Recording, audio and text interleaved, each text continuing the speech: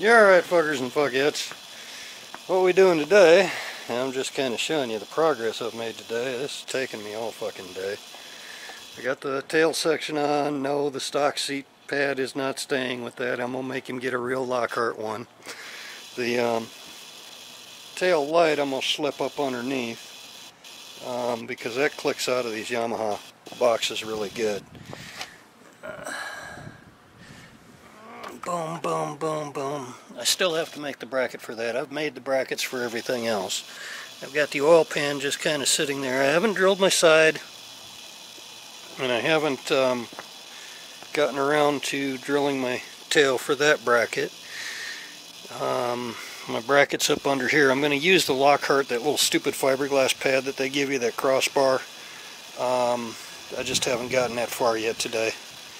I've actually made an aluminum one. I might make a thicker aluminum one. I've made these brackets 5 or 6 times. If I have to make them 30, that's acceptable. Well, at least to me. The kid might think I'm taking too long. This is that Yamaha R6 with the custom tape job. But, you know, people wonder why I don't work on, why I'll send people away with bikes that are newer than 1990. Man, look at all this plastic ass shit on this motherfucker. We're gonna cut it down to about 1, 2, 3 pieces, because the whole front cowl is a single piece now. And I still got to cut in the holes on the cowl for the headlights. So like I say, it's taken me all morning just to get that fucking fender and tailpiece fitted in the oil pan.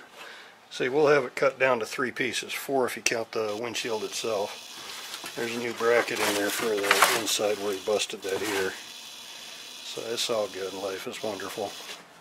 And his camera's making some strange noises. I wonder if that fan ain't failing again. But, yeah, just that fender took me a couple hours to fit it because I put it up there, measured it 5 or 6 times before I finally decided to drill it. I had the right spot kind of thing. Which I do. It's not hitting anywhere. Yeah, it's rubbing a little bit, but I'll fix that later.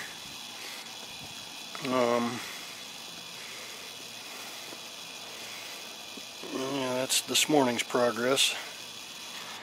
And like I say, this seat isn't staying. I'm not going to cut up a stock seat. I'll make him get a Lockhart pad just in case he ever wants to take it back to stock later, because his tail section's actually pretty good shape. It's not scratched up too bad. It can be sanded and repainted, which the whole thing's going to have to get painted afterwards anyway, but everything's got to be fit up first.